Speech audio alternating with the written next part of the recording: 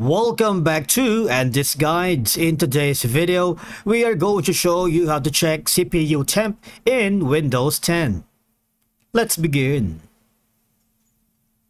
Now, the first thing you need to do is to log in using your credentials. If this is your first time in Microsoft, click the Create One option, and from here, just follow the on-screen instructions and you're good to go. Checking the CPU temperature in Windows 10 can be done in several methods.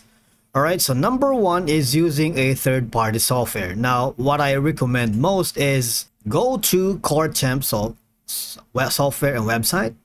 All you're gonna do is download and install Core Temp from the official website.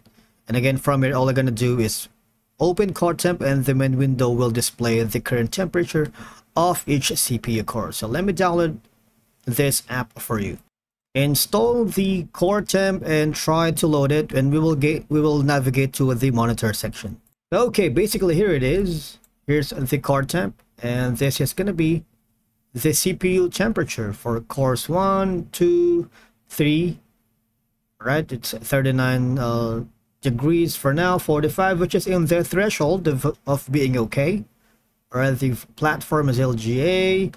You can go to options, you can go to tools. So there's a lot that you can do, and you can monitor your temperature using Core Temp. Now, the next option that you might want to explore is HW Monitor. And from here, it's the same thing with Core Temp. All you're going to do is download and install HW Monitor from the official website. Now, you have the options for x86 64-bit. You can also try the HW Monitor Pro. All right, you can click on download, and the application will again show the temperatures of various components, including the CPU. All you're gonna do is just install. It's very easy. Try it now. Now, the third option that you can do is using the Task Manager. Now, while Task Manager doesn't show the temperature directly, it can help you monitor CPU usage, which can indirectly indicate if your CPU is overheating. Now, I want you to hover to the Performance tab and right click on the taskbar and monitor the CPU usage. All right, now when you see a high usage or high sustained usage, it can lead to higher temperatures. All right, so that's one option. Now, the next option that you can explore is simply go here. You can simply use the command prompt or CMD, and while it's not as detailed as the third-party applications, but when you use a command prompt with PowerShell, what will happen is just enter the following command. All right, so type in get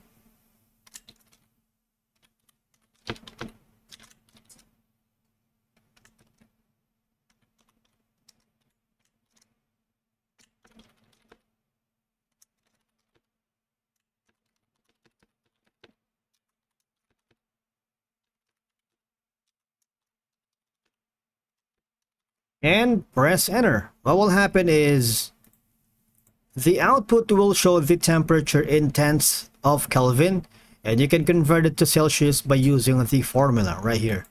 Of course, by using all these said methods, you can monitor your CPU temperature and ensure that your system is running within safe temperature limits. All right. You can also try to download and install SpeedFan from the official website. Open SpeedFan, and the temperatures of your CPU and other components will be displayed in the main menu window. Thank you so much for watching. We will see you again in the next video.